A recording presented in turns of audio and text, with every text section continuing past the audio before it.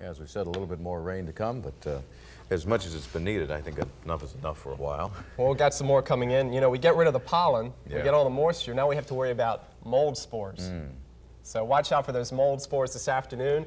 We have some rain on radar. Rather cloudy, damp, dreary morning in the upstate. Only 60 degrees at noon. The winds are now around to the northeast, and that usually means kind of a dreary weather. 58 was the low this morning, and the high yesterday afternoon was 81. Our humidity is right up there at saturation, 100%, barometer 30.28 and rising. Winds from the northeast at 14. And right here in northwest Greenville, 0.6 of an inch of rain, some heavier rainfall amounts, especially out in Anderson and Oconee County. Sandy Springs, 1 3/4 of an inch of rain.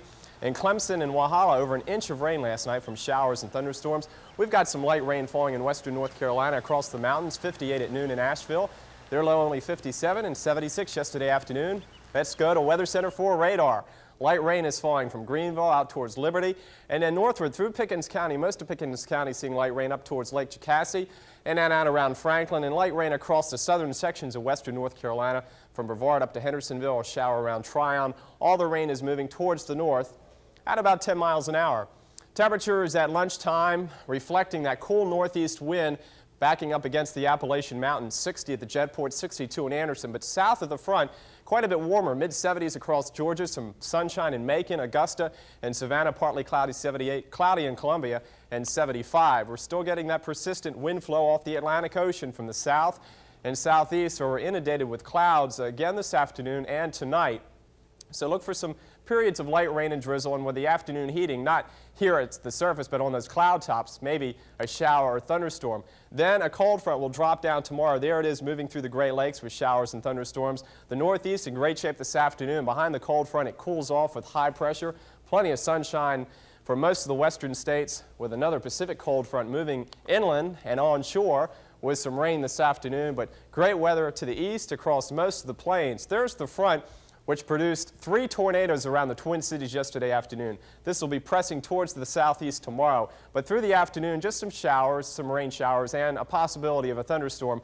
And tonight will be damp with some fog and an isolated shower. With the front moving in tomorrow, the winds coming around to the south and southwest. I think a brighter Friday with some sunshine, but that'll fire up those thunderstorms tomorrow afternoon.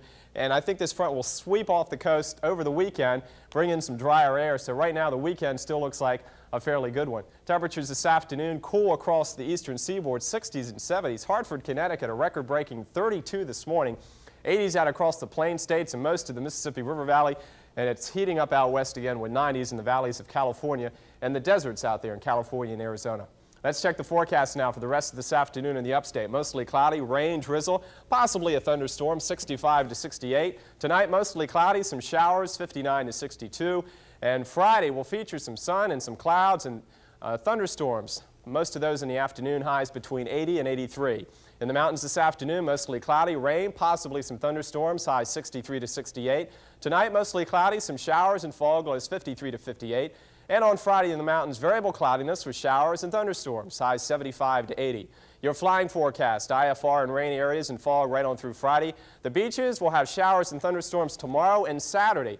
Water temperature 68, the afternoon high on Friday about 80. And the next 4 days feature showers and thunderstorms again tomorrow. Then we start breaking up, and we see some sunshine on Saturday. We saw it, but now we don't see it. Now we see it again, highs around 80. And then lots of sunshine on Sunday and Monday, temperatures in the 80s. Ken? All right, thank you, Mike.